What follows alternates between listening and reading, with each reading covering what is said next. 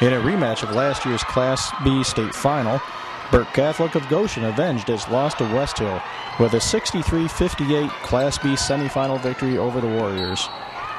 Westhill hung tough, but Burke Catholic's experience and height made the difference. Zach Rufer, number 12 in white for Burke Catholic, scored a game-high 28 points to lead the Eagles. He scored 15 of their 19 points in the fourth quarter to stay just ahead of Westhill down the stretch.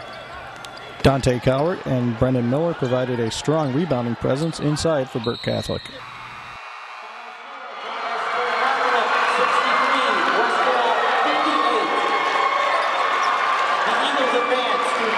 I knew we were going to have to hit the boards a lot, and we definitely had some defensive matchups that we had to deal with to close out the shooters.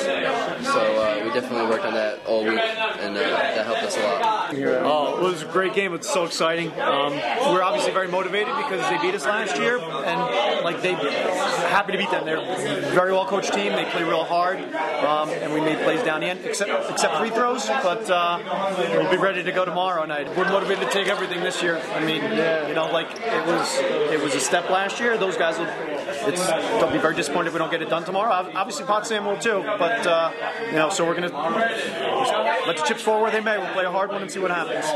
The Eagles face Potsdam Saturday night for the state Class B crown.